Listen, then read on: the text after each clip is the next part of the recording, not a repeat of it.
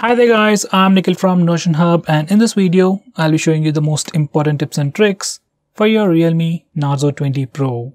By the way, I'll also be making a dedicated video for the best features where I'll be showing you all the features offered by this phone, so definitely check out that video as well. Link will be in the description. Now with that said, first I want to start off with the navigation gestures. On this phone, it's called as swipe gestures from both sides. And once you turn it on, you get some extra options at the bottom. Make sure you enable switch to previous app toggle and vibrate on back navigation toggle. And once you're done, this is how the navigation gestures work. To go home, you can swipe from the bottom of the screen. For recent apps, you can swipe and hold. Now to go back a step, you can swipe from the left side or the right side and it takes back a step.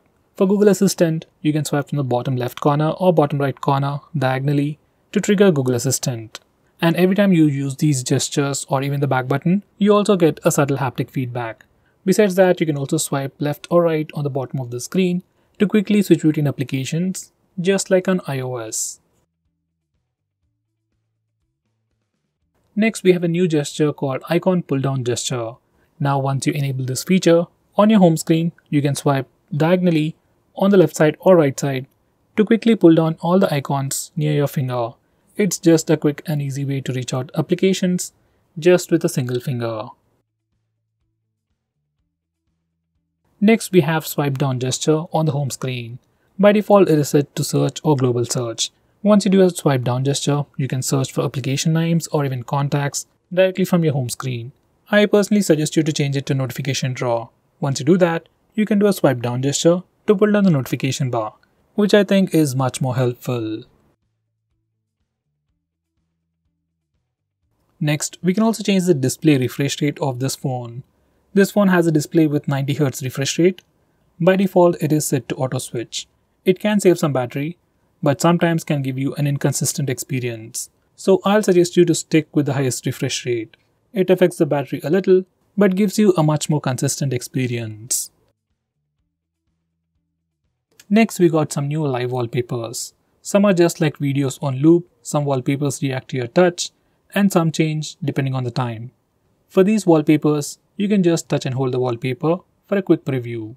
Right now we can only use the install live wallpapers. In future, we might be able to use a regular video as a live wallpaper. Next we have dark mode. You can enable it from the notification toggles or directly from the display settings. And once you enable the dark mode, all the system UI elements change to dark mode. Even some of the stock applications like phone dialer messaging application also change to dark mode, and even some Google applications like Play Store or YouTube switch to the dark mode automatically.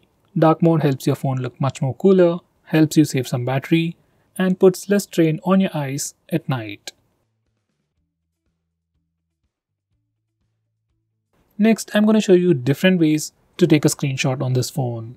So first we have the normal way where we can use the buttons. Just press the volume down and power button both at the same time to take a screenshot. Next we have 3-finger screenshot gesture. Now this feature is enabled by default. To take a screenshot, you can just swipe down using 3 fingers and your phone will take a screenshot. It's just like pressing the buttons, but instead of pressing the buttons, you just need to swipe down using 3 fingers and your phone will take a screenshot. Personally, this is my favorite way to take a screenshot. Next, I'm going to show you how to take a long screenshot. For that, first take a regular screenshot and then click on the preview. Now select scroll. Now you need to scroll the page. And once you're done, you'll get a long screenshot.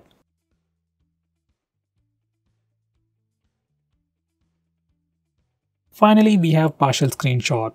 To take a partial screenshot, just place 3 fingers on the screen for a second and then slowly swipe down. Once you do that, you'll get a preview window and then take a partial screenshot. You can also resize this preview window to get an accurate screenshot. Next, we have some quick shortcuts whenever you take a screenshot.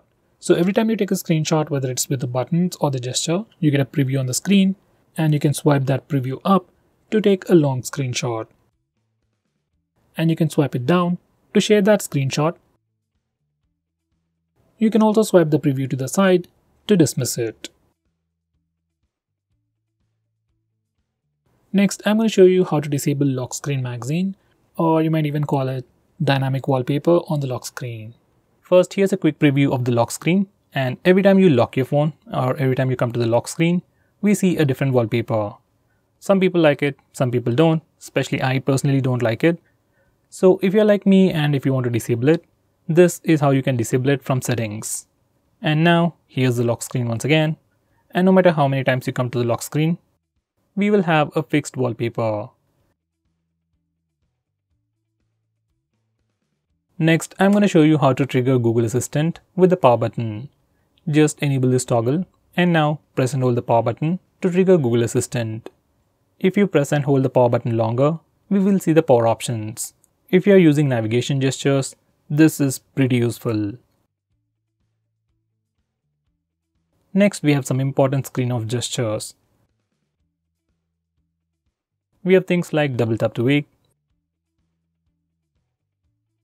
We can also draw a note to open the camera application. Next, we can draw a V to turn on the flash. We also have more like music controls and custom shortcuts. But most of the time, I just draw V to turn on the flash. And to turn it off, we can press the power button.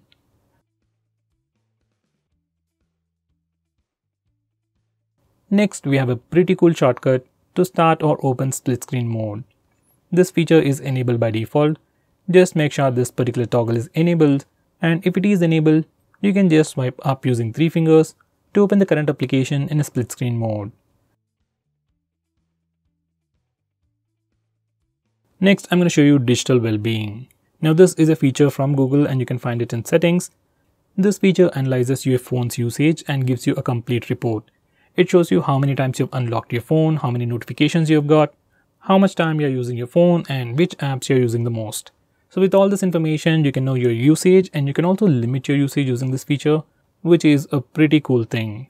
So let's say if you don't want to watch videos on YouTube for more than 1 hour in a day, we can put up such restrictions using this feature.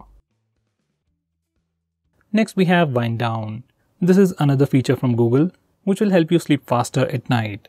Using this feature, we can schedule our phone to turn on grayscale mode and do not disturb mode automatically at a specific time. This is something I would definitely recommend you to try. Next, I'm going to show you how you can change your default apps, whether you want to change your default launcher, default browser, or anything. For that, we need to first go to settings. Once you're in settings, select app management, then select default apps. Now from this page, you can change your default launcher, default SMS application, browser, and so on. I would definitely recommend you to change your default browser to Google Chrome.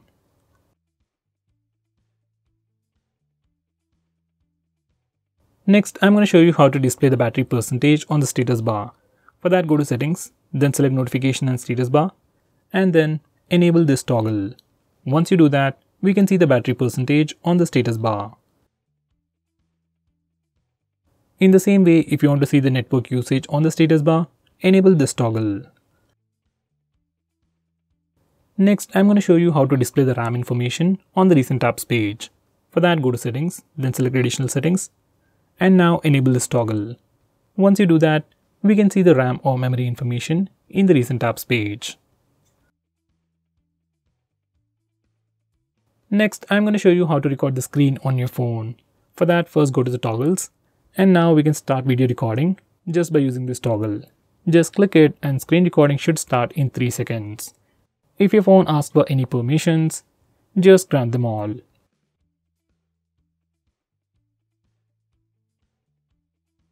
Next, I'm going to show you how to stop applications from automatically restarting in the background. For that, you need to first open Phone Manager. You can find it on the home screen or in your app drawer.